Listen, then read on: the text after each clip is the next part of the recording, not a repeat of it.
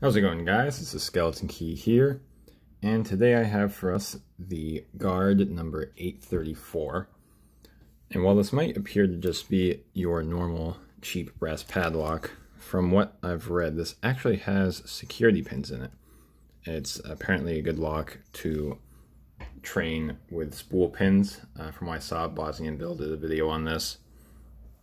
So, let's get right into it and see what we can do. I'm going to be using top of the keyway. I just generally prefer that for spool pins. And I don't really think bottom of the keyway would work with this one too well. And I promise I'll try to keep the camera angle as good as possible, but with a smaller lock like this and top of the keyway, it might be a little tricky.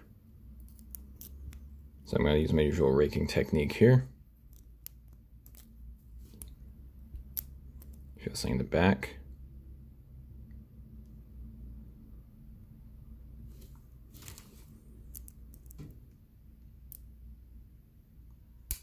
Okay, got it. Something, I think it was 4.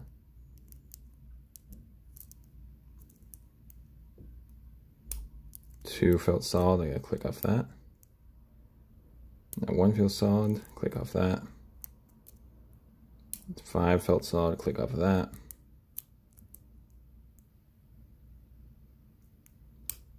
2 felt solid again, got in there, click off of it.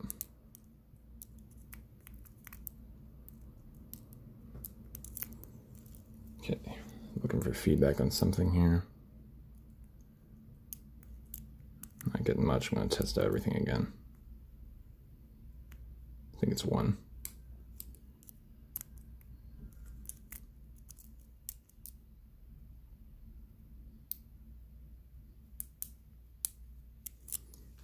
I felt something in the back, but I think I must have just been on the warding. Set 1 again. There we go. Hit something in the back, and that time we went into a false set, so we're now on the spool pins. Feels like 4 is binding. Click off that. Deeper false set. Feels like 2 now. And we got it open. There we go. I can definitely see that that would be a great beginner lock for people that are interested in trying out spool pins. The feedback is pretty clear on it. I think it's a great lock to learn top of the keyway tensioning too, especially if you put this thing in a vise.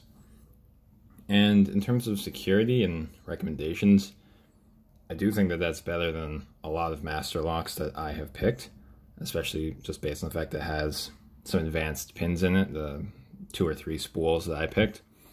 So if you're looking for something really cheap, I don't think it's a bad lock to buy. But thank you guys for watching this video. Please like, subscribe, comment, all stuff is greatly appreciated, and I'll see you guys in the next one.